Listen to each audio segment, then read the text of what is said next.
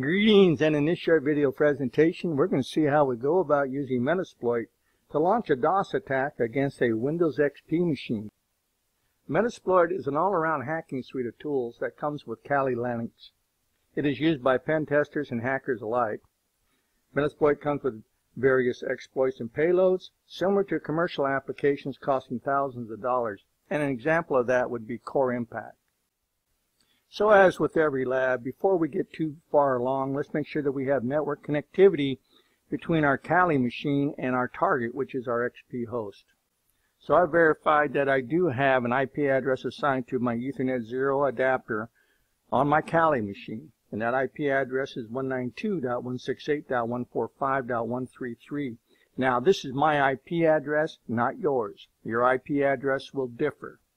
Let's go on over to my Windows XP machine and let's check out the IP address assigned to it. The IP address assigned to my Windows XP machine is 192.168.145.131. Alright, so now let's go back over to Kali and we're going to ping that IP address. If both of these machines are on the same network, sharing the same network ID, they should be able to see each other and this ping should be successful. And I get back nothing but positive responses. So I can do a Control-C, break that sequence, and now we're ready to continue on with the lab. A couple of caveats that we have to take care of before we get too far along. One of those is make sure that your Windows firewall on the Windows XP machine is disabled. Secondly, make sure that RDP is enabled on the remote target. So mine says that no firewall is turned on, and if I click on my Start button, I right-click on my computer, I go to Properties, and I go to Remote, you'll see that the box is checked to allow users to connect remotely to this computer.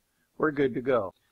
On my Kali machine, I have typed in the command clear on my terminal, and that's going to give me a clean terminal to start work with. And we are now ready to begin the lab. So for grins and giggles, we can treat this as if this was the first time I've ever seen this network. And I need to find out what machines are running on this network and what their operating systems are. I also like to find out what services or ports are currently open on those machines. So I can type in 192.168.145.0/24 to scan the entire network. Or in this case, since I already know that my Windows XP has the host IP of 131, we can preclude all that and we can just get to the lab itself and do the nmap space dash, small letter S, capital V, and the IP address of the host I want to scan, which is 131. So I'm going to go ahead and hit enter, and in just a moment the results of this scan will come back to me.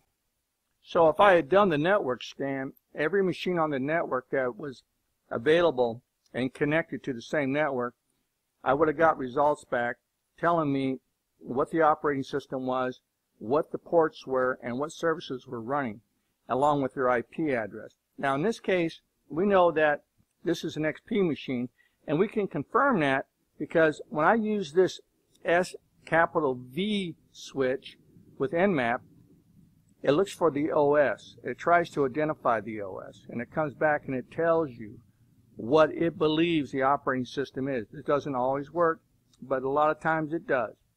Nmap also provides me with the ports and the services that are currently running on this remote target. This is going to allow me to determine what exploits I can run. So currently I have a couple of ports that I'm interested in. The first one is this SMB service that is running on port 445. The other one is RDP, which is using port 3389. Again, I've cleared my terminal screen so that I have a clean working area, and now I'm going to go ahead and launch the Metasploit. We're going to do that by typing in MSF console, and in just a moment Metasploit will start up. To see all the exploits that are currently available up inside of Metasploit, I can type in show exploits, and it'll bring up an entire list of all the exploits that are available to me. Notice that all of these exploits are also rated by how successful they are. You either get a normal, an average, or a great.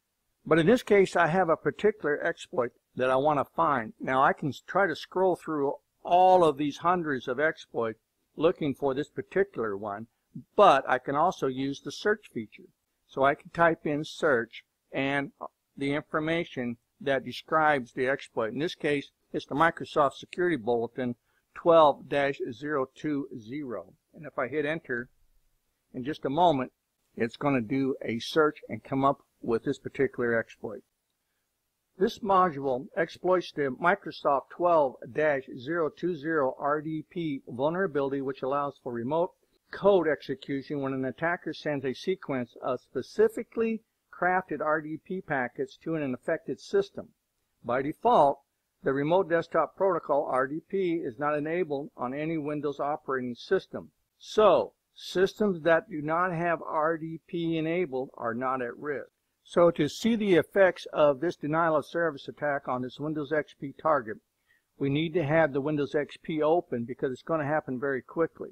So what I've done here is I have stacked my two operating systems, Kali and Windows XP, side by side. And I did this by going down to my taskbar and right-clicking, and then I said, Show Windows Stack. That brings both of them into the one monitor side by side. We're now ready to begin this denial of service attack. Now to do this, what I'm going to do is I'm going to copy this particular exploit right here. I'm just going to say copy. I'm going to go down here and I'm going to type in use. And now I'm just going to right click and I'm going to paste. Once that's done, all I have to do is hit enter, and you'll notice that my prompt changes to let me know that I'm now using that exploit. This is a very simple exploit. So to see the options that I must configure, I can just type in show options. And you'll see that it says the remote host must be configured. Remote port 3389 is already set for us. So I'm going to go ahead and set the remote host IP address for this particular exploit. So this is a good time to confirm that this is the IP address of your target. There's nothing wrong with going over and finding the IP address for this particular machine, because we only want to do this once. We don't want to be banging our head on the keyboard 3 or 4 times because we typed in the wrong IP address. I'm ready now to hit enter, and it lets me know that the remote host IP address has been set. We're now ready to bring down our Windows XP machine using this denial of service attack. To do this, I'm just going to go ahead and run the exploit by using the exploit command. I'm going to go ahead and hit enter. Now you have to keep your eyes on the Windows XP target because this happens very quickly.